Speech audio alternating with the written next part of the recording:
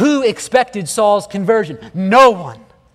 No one saw this coming. This is the last thing that those who know Saul expect in this moment. Saul, in many ways, was the least likely person in the world to be converted. And yet what we discover here is that our God is a God who delights to save impossible people. He delights to it. This is His glory, to save impossible people. I was reminded of a story that I read of a man named Tom Pepina. Pepina grew up as a thief, as an extortionist. He later became involved in the mafia. He was abused by his father as a boy, and at the age of 10, he vowed he would never shed another tear. So he became a cold man, a man who was feared by criminals. And God began pursuing this man, and he began to experience guilt in his soul that weighed on him for all the wrong things that he had done in life. But as he began to feel guilty, he felt that he was without hope, that there was no chance for him, that he was even beyond the hope of God being able to help him in any way. And so he actually decided that he would take his life. And as he was contemplating through this, the phone rings, and it is an old friend of his who invites him to church. He thinks, what would be the point of going to church? But he decides to do it to prove God wrong, to show how far he is beyond God's help. I'll do it, and I'll show God that this was a worthless waste of time. And so he does it. He goes to church. And after the service, the pastor greets him at the door. And this is what the pastor said. He said, I don't want to offend you, but I want to share something with you. The eyes are a window of the soul. And when I first looked into your eyes today, all I could see was a little boy crying, wanting to be loved. It's not exactly the sort of thing that you would share with someone if you knew they were involved in the mafia. Probably he didn't know that. And so he shares this, and it had an effect on Pepina, where he felt like this guy's reading his cards, like this guy knows about him. This was his deepest secret from his childhood and these emotions that he was experiencing, and he couldn't live with the thought of someone else knowing this about him. And so he resolved, in fact, that later that day he was going to go take care of this pastor. He's going to go kill the guy. So he sets up an appointment and meets with the pastor. He takes a gun there, and when he gets there, he finds himself unable to go through with it. He and the pastor are talking. The pastor is calling him to repentance, calling him to Christ, no matter how much he has sinned, no matter where he is at. And he said, Pastor, if the people in your church realized who I am, what I've done, I'm probably the biggest sinner you would encounter in a million years, and these people don't want me. I'm too great a sinner. And he went on to begin to share some of the crimes that he had done. And before he knew it, there he was on his knees on the ground, weeping for the first time in decades, confessing his sins to God and welcoming Jesus Christ as his Savior.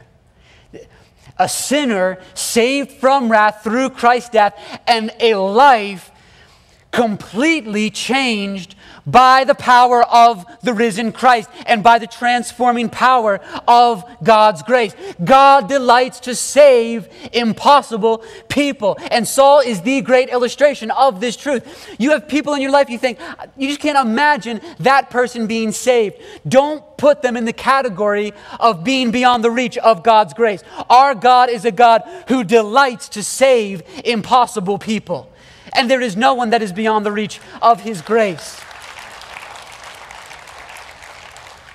And God is continuing to reveal Christ today. Just as Christ was revealed to Saul on that day, God is in the business of opening blind eyes to see the glory of Christ. Maybe you come here today and you're not into the Christianity thing, or maybe you're just on the outskirts of the church and you don't get why people are so excited about Jesus. The issue in all of that, if you don't understand Christianity, has to do with how you view Jesus and who Jesus is.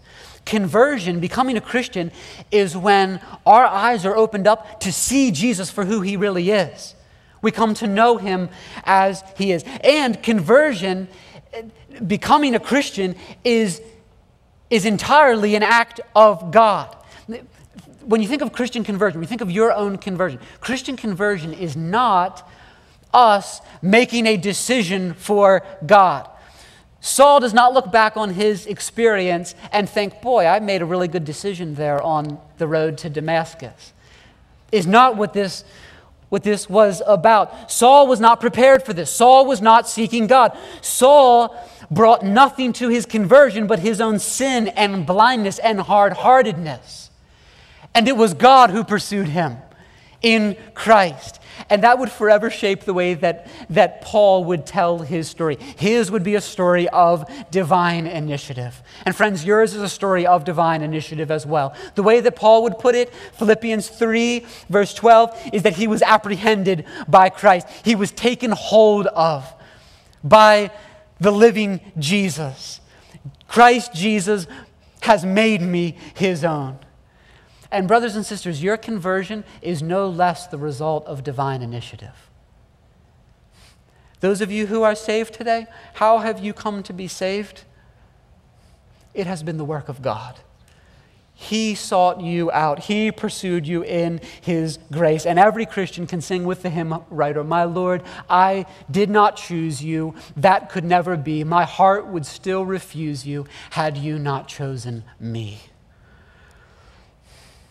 And this is what ultimately explains then the joy and the gratitude that would characterize all of Paul's life and all of Paul's letters. Paul's a man who wrote much of the New Testament. The whole second half of Acts focuses in on this man.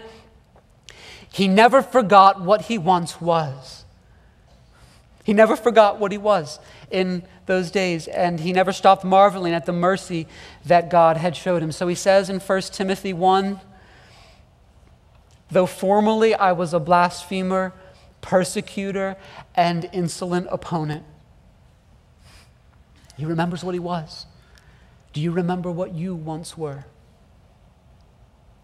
"Though formerly I was a blasphemer, persecutor, and insolent opponent, but I received mercy because I had acted ignorantly in unbelief, and the grace of our Lord Jesus overflowed for me with the faith and love that are in Christ Jesus. The saying is trustworthy and deserving of full acceptance, that Christ Jesus came into the world to save sinners, of whom I am the foremost. But I received mercy for this reason, that in me, as the foremost, Jesus Christ might display His perfect patience as an example to those who were to believe in Him for eternal life." This would forever be his outlook on his life. Foremost of sinners, saved how? Only by the mercy of Christ. Only by the mercy that God had shown him in our Savior. Is that your outlook today? Is that your story? Grace abounding to the foremost of sinners. Friends, we should spend our lives marveling at the grace that God has shown us in saving sinners like us.